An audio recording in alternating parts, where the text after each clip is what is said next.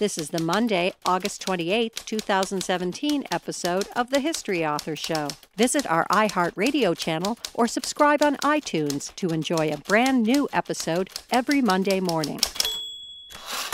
Oh, New York ain't New York anymore. How I miss those old pals of mine. The sawdust is gone from the floor where we harmonize sweet Adeline. On the east side, west side, things ain't like before. There are tears in the eyes of the regular guys. Oh, New York ain't New York anymore. France's leaders were old and tired, and the oldest and most tired was Marshal Pétain.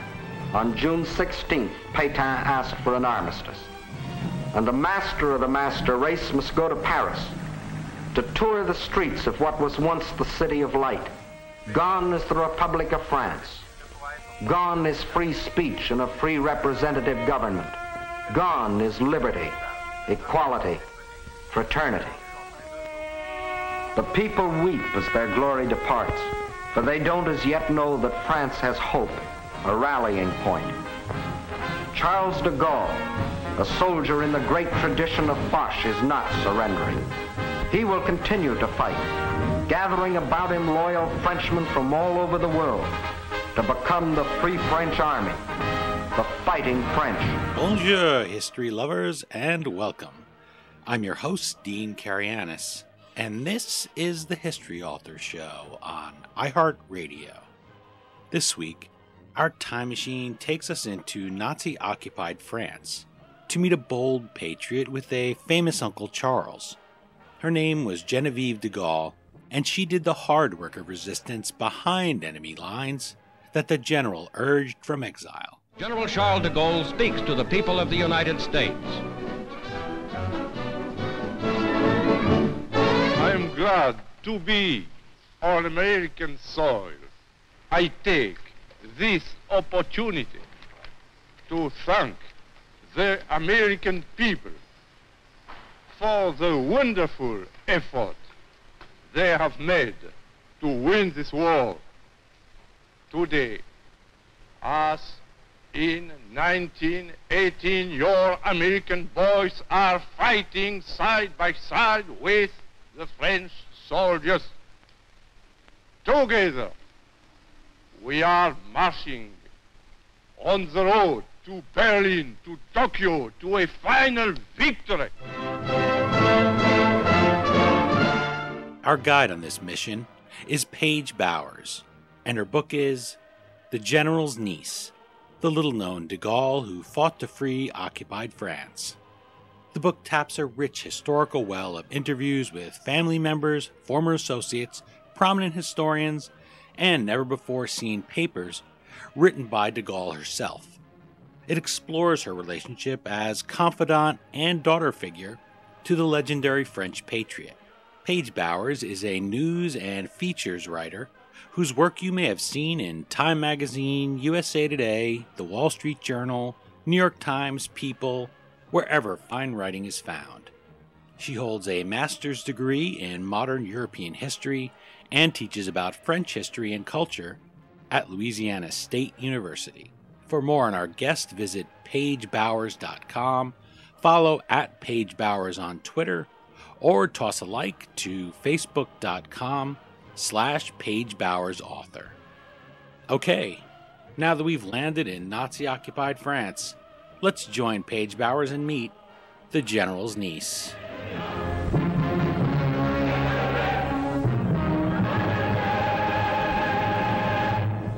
I'm joined on the line from Baton Rouge, Louisiana, by Paige Bowers, author of The General's Niece, the little-known de Gaulle who fought to free occupied France. Thank you so much for making the time to chat with the History Author Show. Thank you so much for having me. Well, you were passionate about this book when you first contacted me. Then I caught your passion. I read The General's Niece, and I picked up here on Genevieve de Gaulle's passion for liberty, for France, for her post-war work. She was somebody who really stood on her own and continues to stand on her own in history outside the shadow of this famous family member, this really towering figure in France and in World War II. It seems incredible that nobody has ever shared her story with the English-speaking world before. So how did it fall to you to fill this gap in the record and bring us this really incredible woman's story? That's a great question. If we're looking for a magical, really authory response to us, I don't have that. I was in graduate school in 2010. I went back later in life, and I remember reading General de Gaulle's war memoirs, and I completely skipped over the dedication page. I just breezed past it.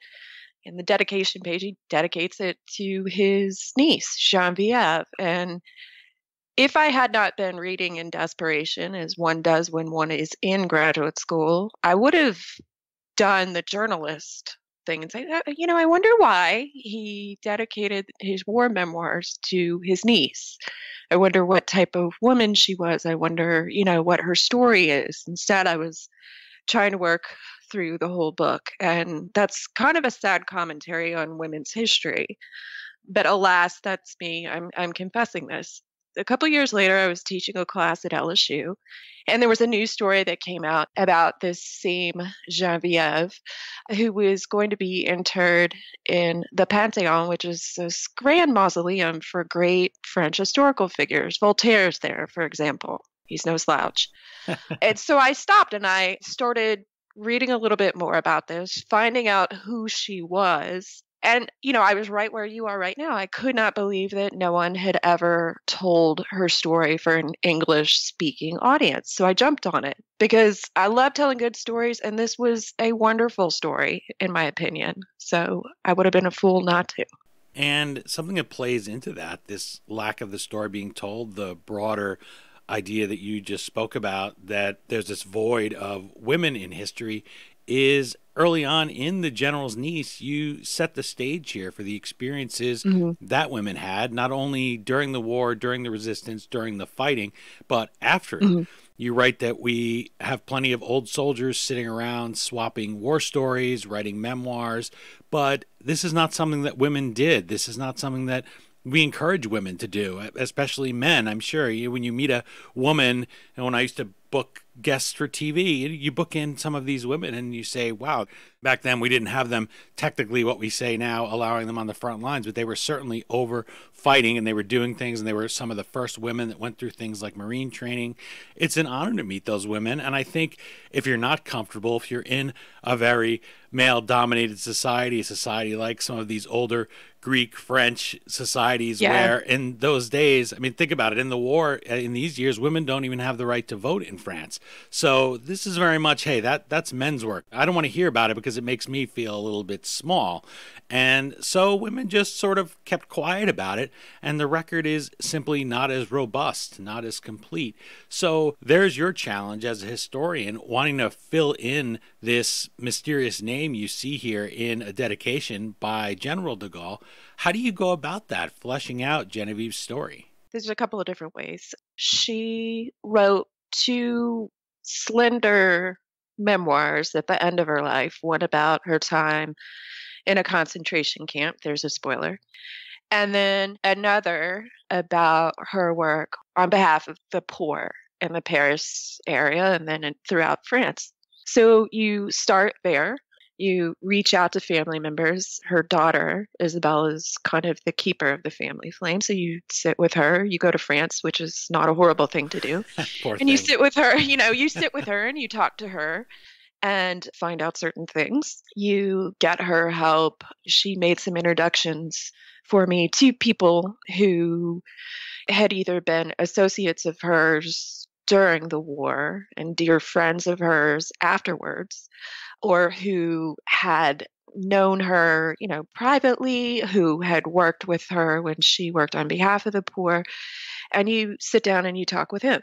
The challenge, of course, was to flesh out this wartime story to make it as rich as possible. I was very fortunate. You referenced the beginning of the book where I spent a lovely, unbelievable afternoon with two women who were teenage resistors, just like she was, who risked their lives just like she did, and became dear friends with her, first in the camp and then after the war. And to sit down with these two 90-year-old women who had seen so much and endured so much, it was an amazing bit of living history.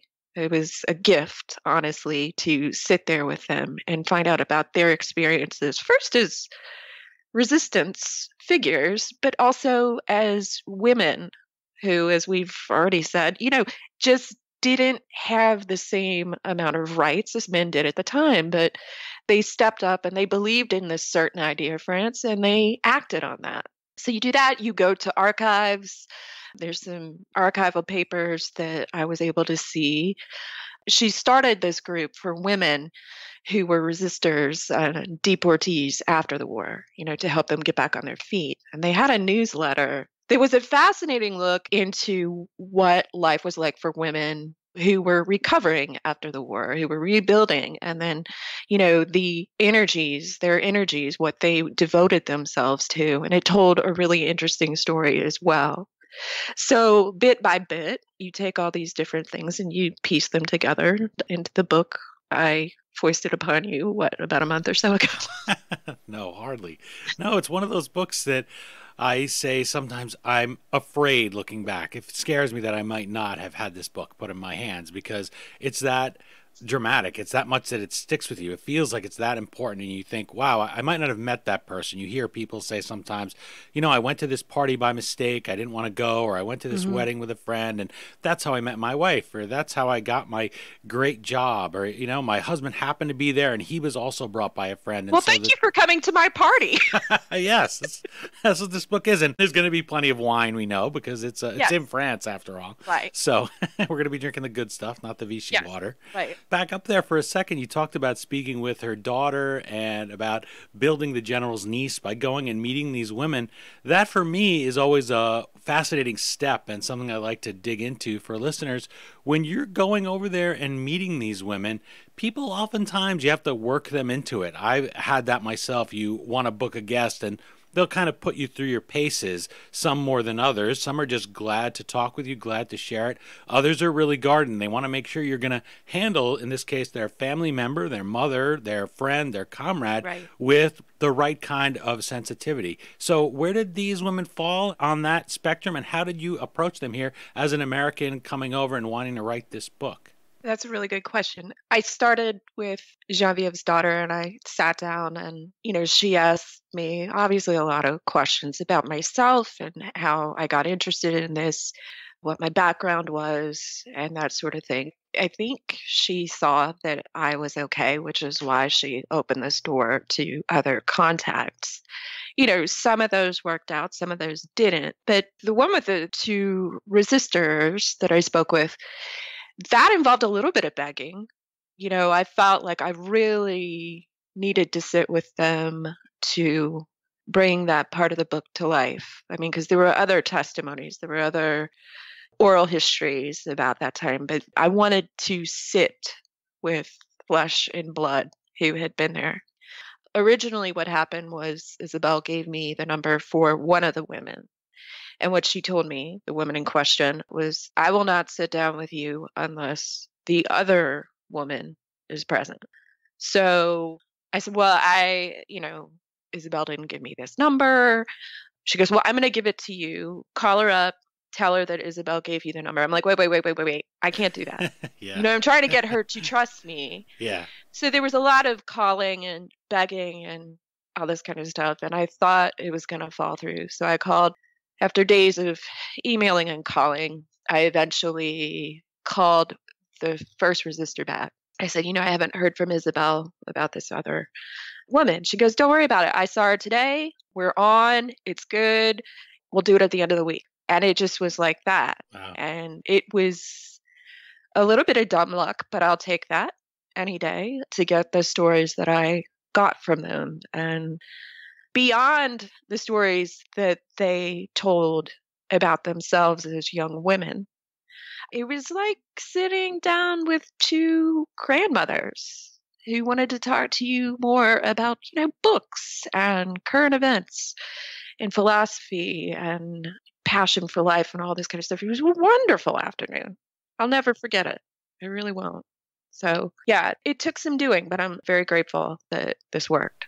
Well, so am I. I'm glad you persisted here as a reader, that we're able to have this story, because as you're speaking, it's such a stark reminder, a sweet reminder, not very stark, but just a reminder that this is a period of 4 or 5 years in their lives or what have you. Yeah. But they're real flesh and blood people. They've done plenty of other things. Here you're wanting to speak about this time, and to them, it's 70 years ago. You're almost living more in the period of the war than they are. They're just, oh yeah, that's something that we did, and we talked about that a little at the top, right? This is something, I don't really want to talk about that. There's also a part of it that's modesty. Often soldiers will say that people that brag the most, you scratch the surface, and they really didn't do anything. It's the people who are the real heroes are the people that sit there and nod and say, well, I was there, the other people were heroes. Those are the people that, let's zero in on them and find out their real stories.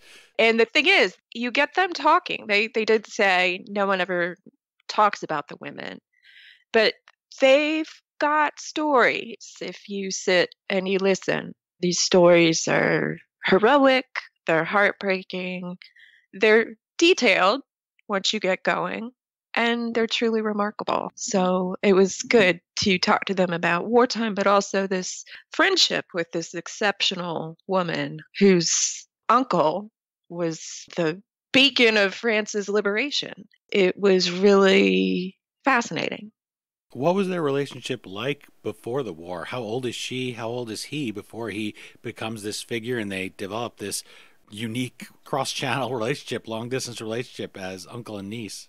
So Genevieve was his oldest niece. Charles de Gaulle was the middle of 5 children. His oldest brother, Xavier, was Genevieve's father. This relationship with her uncle doesn't start until about, I guess it's the late 20s. Xavier de Gaulle and his family were living in the Saarland, which was a League of Nations managed territory after World War I. What happened at the end of the war, World War I, the Germans went out and flooded a bunch of prominent French mines as restitution from the Versailles Treaty. What happened was they gave this area, the Saarland, to be managed by the League of Nations. And the French came in. Xavier de Gaulle was called in to manage or get the mines in the Saarland back up and running. So this branch of the de Gaulles was living in the Saarland. And then when Genevieve de Gaulle was about 5, tragedy struck the family. Her mother died on an operating room table. And it was devastating for the family. It was especially devastating for Xavier, who loved his young wife.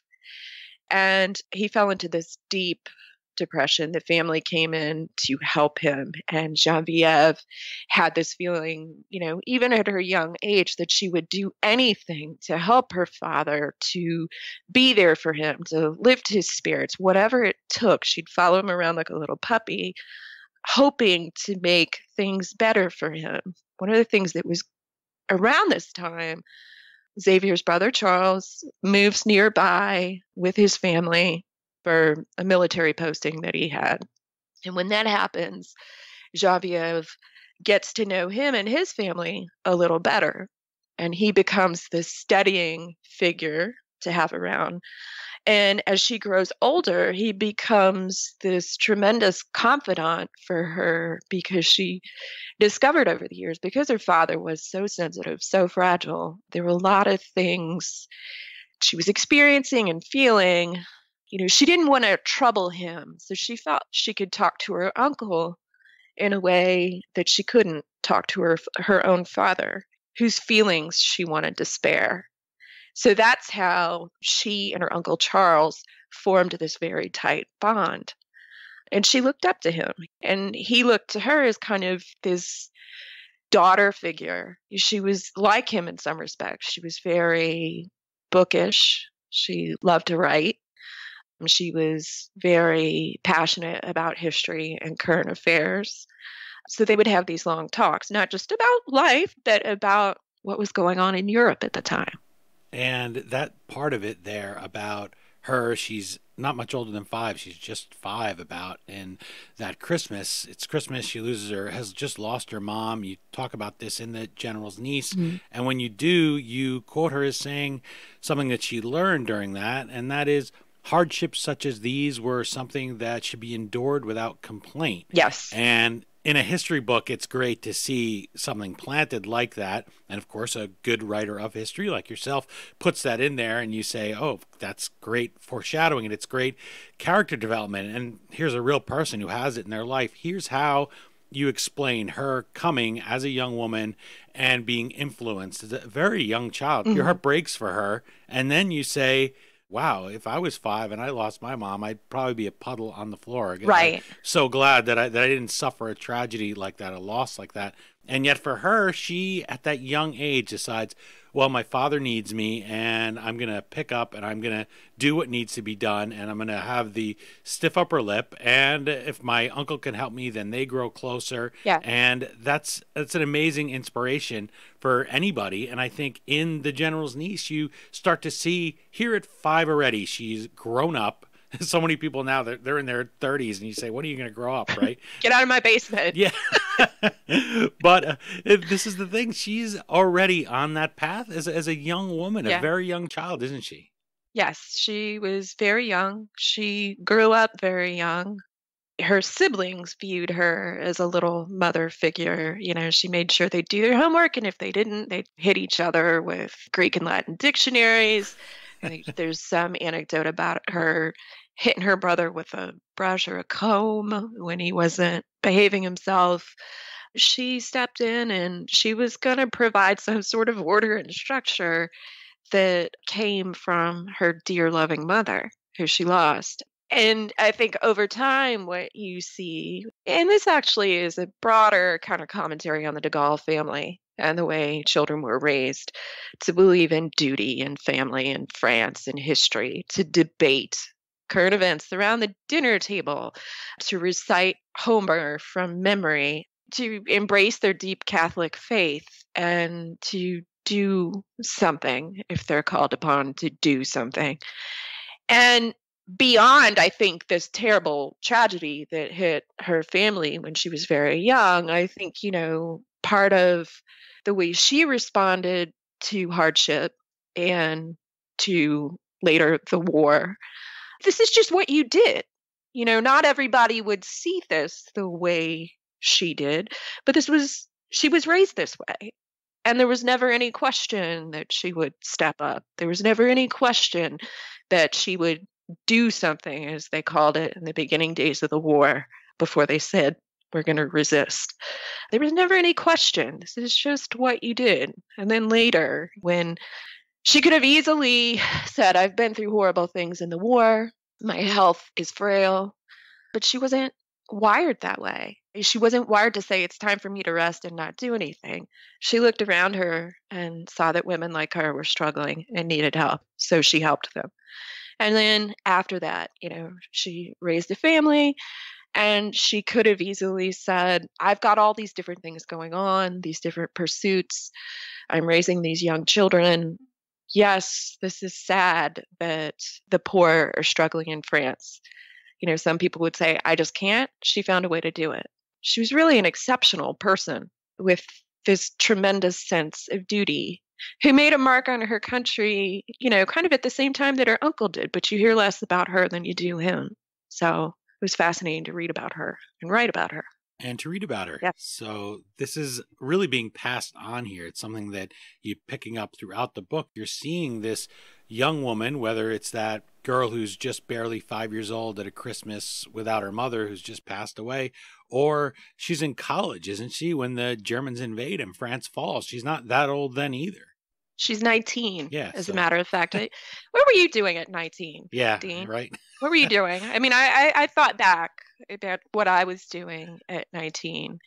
And I think I was interested in current events too. And I was interested in politics and things like that. But you and I have not been in a situation, we've not found ourselves in a situation like she did that summer in 1940, where your country's overrun by the enemy. Your leader at the time is saying, we need to quit fighting. And you understand that the world that you grew up in is about to change. And it's not certain the ways in which it'll change, but you know it's going to change in a way that you won't like. And she knew that was about to happen. And she decided, I'm going to do something. Her journey toward that was not, instant overnight. But I think early in the resistance, this decision was not, the resistance didn't explode and become something on June 18th, 1940. It was a slow building snowball that grew little by little. And she was a part of that from day one. And you need somebody to push that snowball and get it going. It's not just setting it off at the top. That's something she does.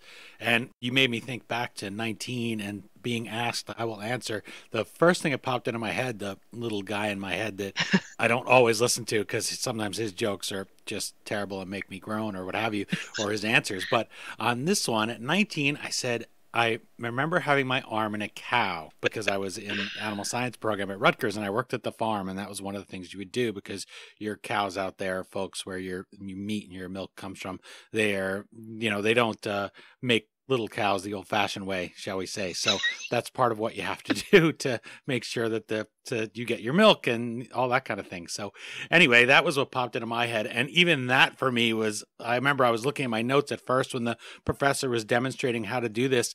And I just looked up from my notes and he hadn't broken his cadence at all. He was just speaking regularly. And then all of a sudden there he is with his arm having been completely eaten by a cow. And then of course he takes it out and says, whoa, my watch. A little bit of veterinary humor. But oh my goodness.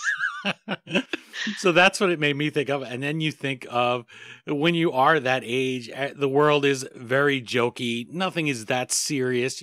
And here is this woman, Genevieve de Gaulle, and she's fighting against that kind of apathy. There's this phrase that you bring up in The General's Niece, what could be done? This was just kind of that Gallic shrug that's expressed here in reaction to Marshal Pétain. I mean, this is a big figure, a big hero, a towering figure, and he's telling you he's giving up. He was a towering war hero from World War I. Yeah. He was the victor of Verdun. He pushed the Germans back in this, one of the bloodiest battles of World War I, and the tide turned in the war. He was actually General de Gaulle's mentor at one point during that time. And then they had a falling out right before World War II.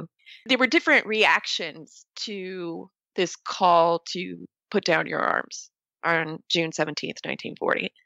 Some people were resigned to do it, but devastated because, we're France, we fight. This is unacceptable. But there were others that said, if Marshal Pétain, war hero, is telling us to do this, he's saved us once, he'll save us again. How that could it be?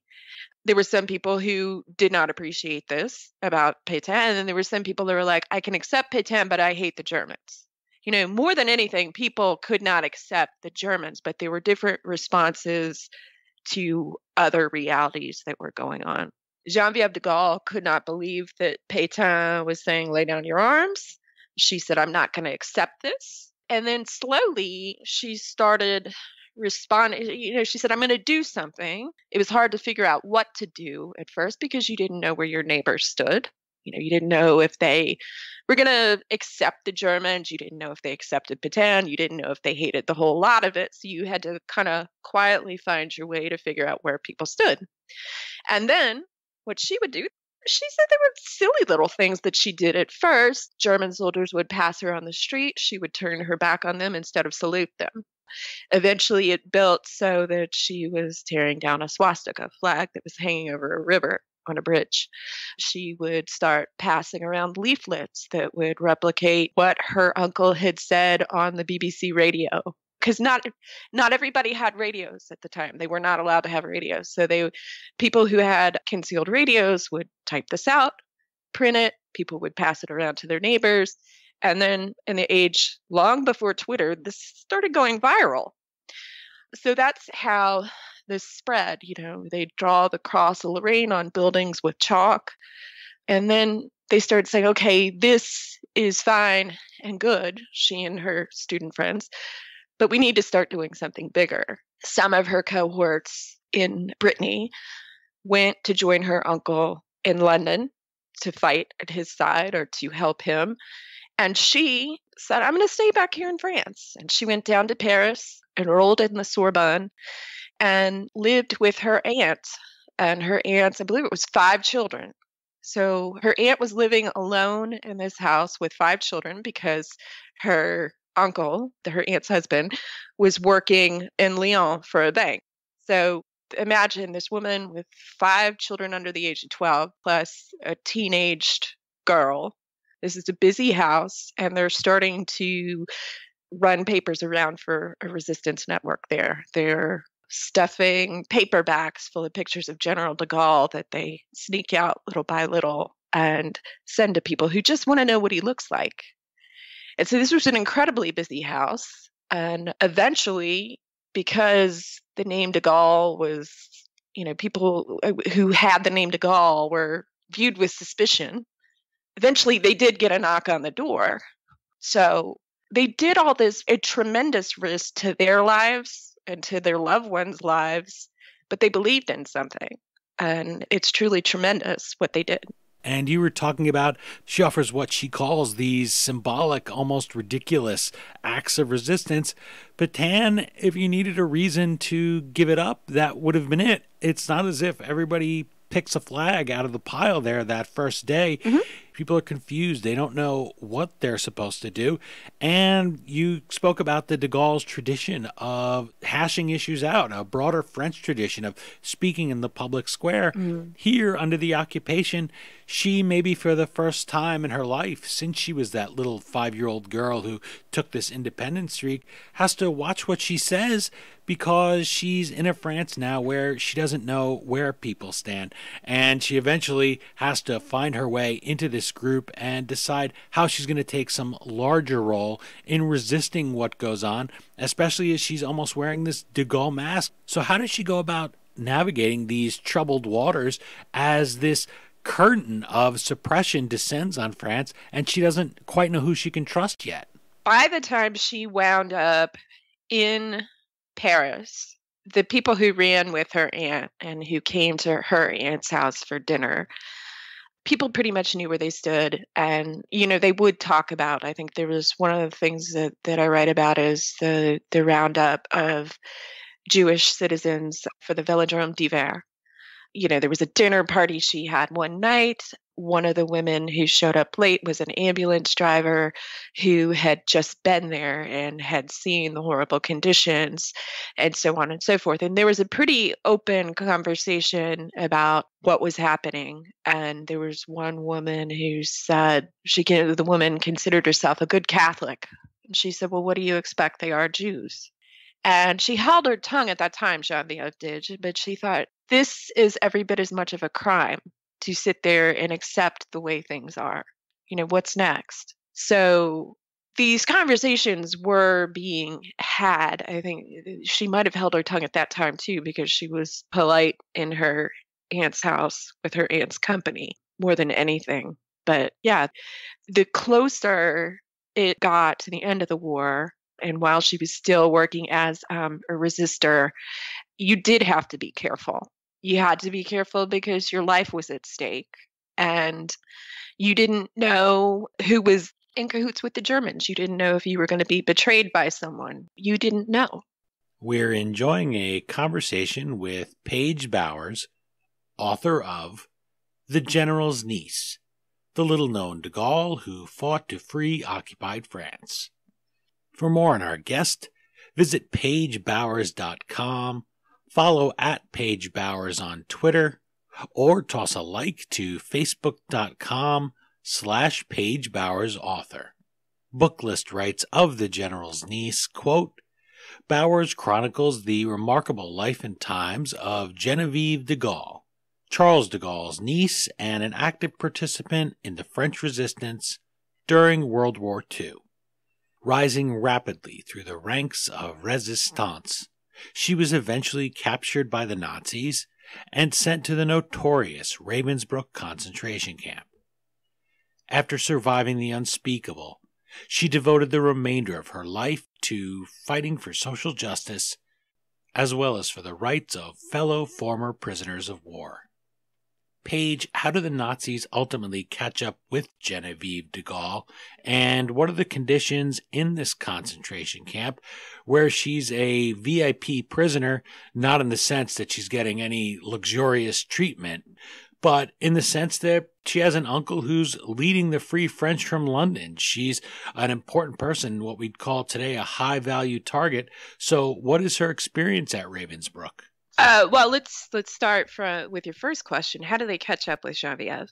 What happened was the Gestapo paid a student at the Sorbonne to infiltrate the resistance network she was a part of. It was called Défense de la France.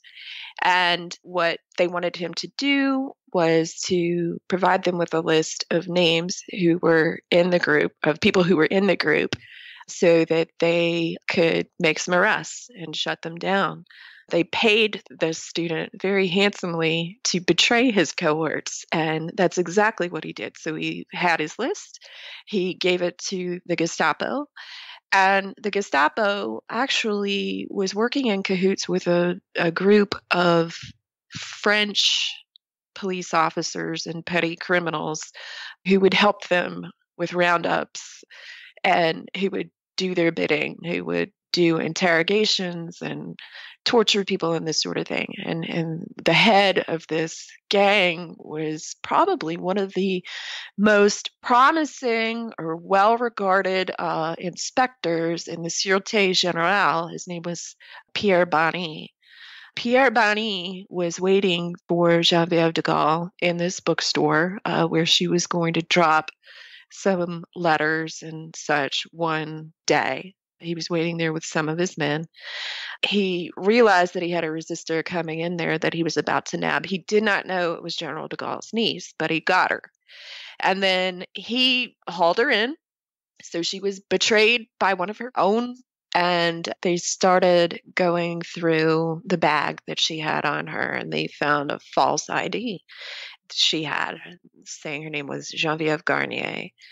And they said, are these papers real? And she decided that if she ever was arrested, she would tell people who she really was, because it was a source of pride. You hauled in a de Gaulle. I'm going to tell you, I'm a de Gaulle fighting for this. So Bonnie asks her, are these papers real? And she said, actually, no. And then he says, then what's your name? And she says, Genevieve de Gaulle. And he realized right then that if, the tide turned for France in the war, and that it was discovered that he had hauled in the general's niece, he was not going to come out of this okay. Still, he handed her over to the Gestapo. The Gestapo first held her in a prison for a while before deporting her to Germany, to the only all-women's concentration camp there named Ravensbrück. It's about 50 miles north of Berlin. Because by then the number of women in this camp was over capacity. It was just unruly. It was out of control there. By the time she gets there and they process her and give her her number and her clothes that she's going to wear there, they're still not really aware that she's the general's niece. It takes some time. So she's beaten and hit just like everyone else. She's starving just like everyone else. She's not able to use soap. She's, sleeping a couple to a short, a very thin bunk. Conditions are horrible. And then one of the women says, once they figure out who she is, the prisoners figured it out first. And she actually gave a little speech about who her uncle was and what he stood for in the washroom of the camp. The prisoners first tried to protect her because she started getting sick and frail, and she could not keep up with the work that was demanded of her. So she'd get hit, beaten a lot. So they'd try to hide her. And then eventually it became clear to the camp administration that they had General de Gaulle's niece. and they better change her situation. So they did improve her living quarters, though it was not palatial what she had. It was just cleaner. She had cleaner clothes, but it was not much better. It was just a slight improvement.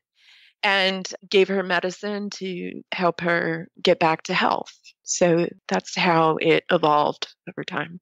There's a group of women at Ravensbrück concentration camp that listeners familiar with the Nazi atrocities and medical experiments may be a little bit familiar with. They're known as the Rabbits. Who were they? The Rabbits were a group of Polish women who were fairly healthy. They were singled out so that the Germans at the camp could conduct pretty horrible experiments on them. They were looking for some sort of medicine to fight infection. They were looking for the best ways to do this. So they would injure these women's legs. They would shoot infection into them. It just mangled these women in the interest of some sick science that they were trying to practice. And by doing all these cruel experiments on them, they ruined these women's lives and their health. Some of them died, but the ones that did survive, they came out of this and they called them the Rabbits because their legs were so mangled they hopped around. And everybody in the camp knew about them. They tried to protect them where they could. And after the war, the women who did survive at Ravensbrück would mount a campaign to make sure that the German government paid them restitution for what they had done. Because some of the women couldn't work, their lives were ruined. Genevieve de Gaulle and her cohorts fought a very long battle to get Germany to acknowledge what they'd done and pay up. There's a moment in the General's Niece related to the Rabbits. As Hitler's Reich collapses, the German soldiers at Ravensbrück attempt to destroy evidence of their atrocities. Mm-hmm. Dead men tell no tales.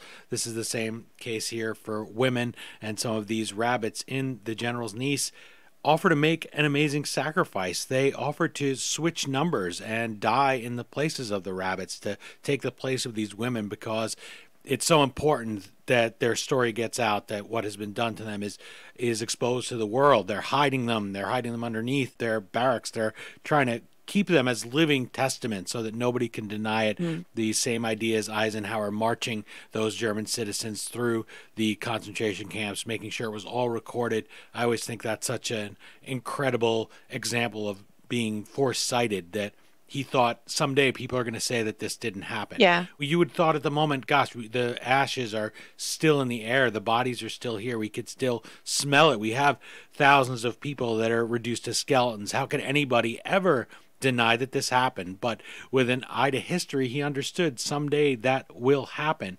So talk a little bit about the ways prisoners tried to get word out of Ravensbrück about what they'd suffered.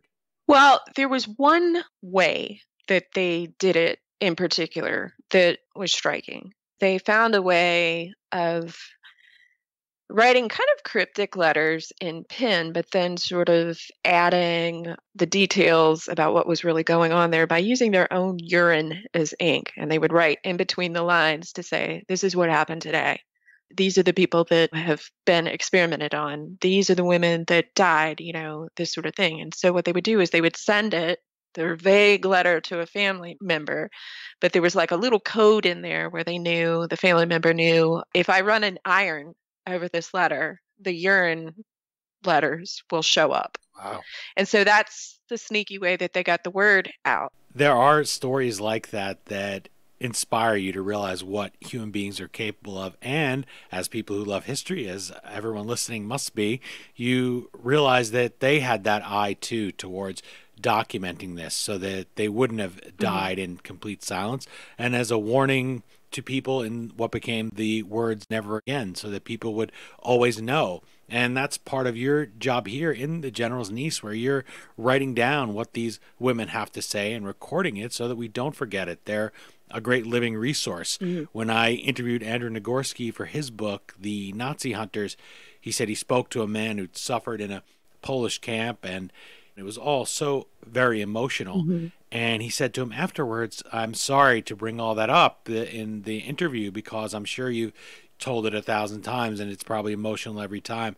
And the man said, "Oh no, I've never told this story before to anybody." That's amazing. And he said, "What, your family?" No, he said, "Nobody ever asked, so I just never told anybody what happened." Wow. The shocking flip side of not wanting women to tell their stories is sometimes we just wanted to move on. You didn't want to know. You knew you suffered so much that we don't ask. And that if somebody like an author or somebody who's interested doesn't go and record that, it's lost forever. That human capital, that knowledge of what they suffered is just gone forever. One of the interviews that I did with the resistors, I mean, you get into there's a heartbreaking story. I mean, there's so many heartbreaking stories from a concentration camp. But there's this group of women that met each other at the camp. They called them the Resistance Sisters. They forged this lifelong bond there during this horrible time. And they were doing roundups. They were sending people to be gassed. One of the women was trying to protect her friend's mother, who would have been singled out for her white hair being useless because she was old and couldn't do as much work as some of the younger prisoners. So she was trying to protect her. She put a scarf over her head. She pinched her cheeks so they looked a little young and rosy. She walked her around, tried to hold her up, do all this kind of thing. And then, at one point they're saying, they're going to come for us. They're going to come for you. We're going to hide you. Let's hide you up in the rafters of the barracks. And this elderly woman, realizing that her time had come, said, "My dear, I'm not an acrobat. I always said that when my time came, I would accept it." And they did what they could to protect her, but it wasn't enough. And the woman I spoke with lives with this. It haunts her to this day. She's 95 now. And this haunts her still. She cries still when she thinks about it and talks about it. What they went through there, what they did for each other, when it would have been very easy to be selfish and keep an extra morsel of bread for yourself or not share the bread on a day when you had worked so hard and were starving. These little gestures that they shared with people, sometimes that was the only thing that they had to keep them going. And the friendships that came out of that's as hard and devastating as some of what they endured was, how horrible the war was, how it impacted France. One of the things that really impressed me or stayed with me about this story are the friendships that emerged from just unspeakable circumstances. If they survived it, these women were bonded together for the rest of their lives, and they would do anything for each other. They didn't always agree, like sisters, but there was an unbreakable bond there. And that's what emerged from this. And the strength of those friendships is just a really beautiful part of this story. When you talk about those inhumane conditions they endured, in part by being humane, doing these small acts of humanity, like giving away the food you so desperately need to the very sick or to the rabbits, the other victims of these atrocities. At one point in The General's Niece, Heinrich Himmler offers a prisoner exchange to each of the de Gaulles. Mm-hmm. Says, Genevieve, we'll let you out if you give us back this high-profile German. And this is another one of those moments where you say, those are people that are a cut above. It inspires you to be a better person. You ask yourself, how would I respond to that if one of my nieces was in there and I said, oh gosh, you want her to get out and you have a chance, or if you're in that camp and you say, I have a chance to escape these brutal conditions. So how do the two de Gaulles react to that, and how do their responses to this offer from Himmler himself match up? They turned him down. They could have saved her and that sort of thing, but they also thought about, there were other people who were in camps that they knew about. They didn't want to show one of their own favoritism, and they didn't want to be criticized for that. They didn't want to do that. So she stayed for a time, and eventually her release was negotiated without an exchange. They did not accept that from Himmler. And they both independently came to that same rejection. Yeah. They were offended by the notion of it comes across the General's Niece. Right. Forget it. We're staying until everybody's out. Yeah. It's a little bit like John McCain in the Vietnam War, where they want to release him because his father's an admiral and they figure they'll get him out. And he says, They didn't want favoritism. yeah, it's incredible because whether it's the idea of, well, what can be done? Petan's not fighting. Why should I? Or anything. There's so many little temptations to take that easy route. And every step here, they choose the tough route. You have a fellow prisoner that you quote in The General's Niece saying of Genevieve de Gaulle, she had a real seriousness of purpose, but she was always happy, laughing, and prone to joke around. This is something, again, that you think is incredible. You look at the suffering that they're enduring. War movies and books, they tend to end with Germany's surrender. They tend to not show that side of it unless it's a farce like Hogan's Heroes. But your book and Genevieve de Gaulle's story continues after that. You spoke a little bit in the beginning about her post-war activities and how she carries this spirit into the privations after the war. The times don't end with VE Day. How does she live after in those decades, and what does she contribute? At the end of the day, so much of this story is about the choices we make when the world around us is a mess. You could take the easy way out, or you can do the right thing, which is often hard, but worth it. And at the end of the war, after her release from Ravensbrück, she knew that women who had been in the camp and survived it, they were going to go back to France in terrible physical shape, with just horrible health issues. And they were going to go back, and chances are there were some of them that would go back to no husbands, maybe no families. A lot of them didn't have jobs, or some of them didn't have homes. So she knew that there was a terrible situation that was going to happen after the war, and something needed to be done about that. So there she is in terrible physical health herself, and she begins to give these paid speeches in Switzerland, where her father was the consul general in Geneva.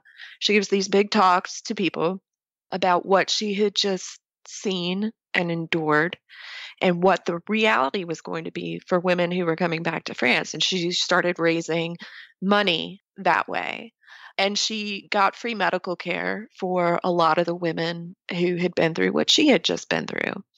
She banded together with a couple of other female deportees to create an organization that was specifically designed to help women after the war by getting them housing, by getting them free medical care, by giving them just honestly a place to sit down with people who had experienced what they had and just talk to each other and give each other moral support over tea.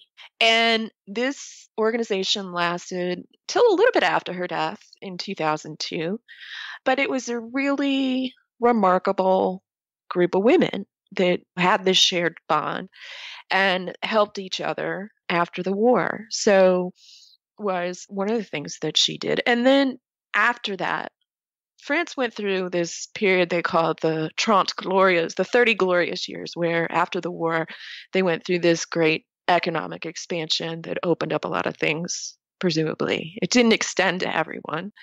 And eventually, I guess it was about 1958, she meets a priest who had been working in the slums of Paris. She had no idea that there were slums around the gates of Paris. And this preacher took her into these slums, and she looked around her, and the people she saw reminded her, you know, with their faces so devastated and dehumanized, these poor living in ramshackle huts with hungry children. It reminded her of what she had seen in Ravensbrück. So she devoted the rest of her life to helping this preacher help the poor. And so what you see here is that this very formative experience of wartime really informed everything she did for the rest of her life. It influenced the woman she became. It influenced her passions for service, like where she devoted her energies. And it also gave her such an appreciation for the life and the friendships she had, the relationships she had. She knew life was short, but God, look at her life. It was so rich. She made every moment count. And I think, you know, you can be inspired by that. Definitely an inspiration. And that brings me to my final question, which is bittersweet for me. It's a kind of book I could talk about all day. What do you hope readers, especially your female readers, will take away from The General's Niece to not just get that inspiration, but to further the cause of liberty that is this remarkable woman's ideal throughout her life? Anyone can make a difference. And you don't have to be a de Gaulle. You don't have to be male. You just have to want to do it. You can look around anywhere in your world, and you don't have to sit silently by and accept things. If you don't like what's being handed to you, you can do something about it, and you can make a difference. And that's really what this story is about. Making the hard choices to make this world we live in the place we know it can be, just this better place. Well, Paige Bowers, author of The General's Niece, thank you for joining me today and for sharing in English, and for everybody who reads English to be able to enjoy the story of this remarkable figure of the French resistance. It's a story for everybody who loves liberty and loves freedom and wants to defend and protect it against all threats, the threats of a new dark age in her day or the threats that we face today. I think if you're anybody who swells a little bit with pride for our French allies, we are two nations linked in such long bonds of friendship going all the way back to Lafayette and Washington. Here's a modern figure in France, well, modern relative to Washington and Lafayette, who we can embrace, who we can learn about, and especially for women who don't have a lot in the historical record of this sort of figure. Really is a great book. I enjoyed it so much. I'm really glad that you sent it to me. Thank you, and I wish you all the luck in the world with it. Dean, thank you so much. I enjoyed being on your show. Once more, the red, white, and blue of France is raised on high. Once more, their leaders, General de Gaulle and the famous General Giraud, stand united in the common cause with the leaders of their allies. For out of the ashes of the defeat and the humiliation of France, her soul has been born again. Again, the book is The General's Niece, the little-known de Gaulle who fought to free occupied France.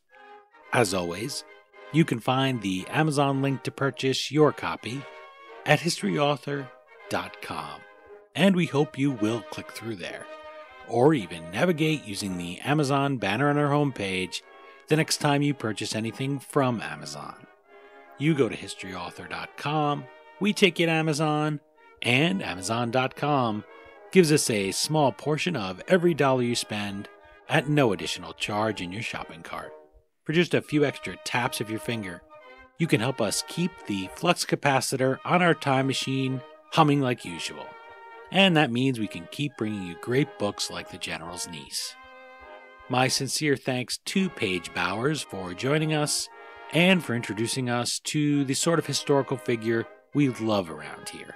One who had a famous name, but didn't coast on it or let it weigh her down. Instead, Genevieve de Gaulle built upon the legacy of her birth, carving a place in history of her very own. For more on our guest, visit paigebowers.com, follow at Paige Bowers on Twitter, or toss a like to facebook.com/Paige Bowers author.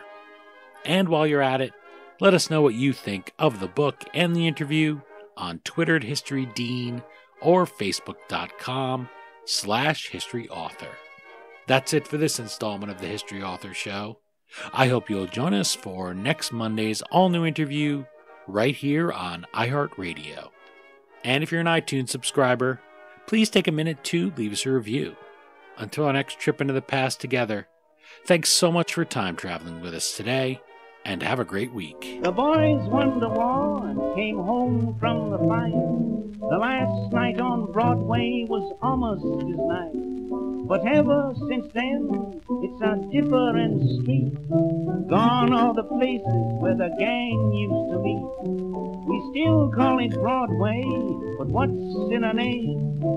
Take it from Georgie, it isn't the same. On the east side, west side, things ain't like before.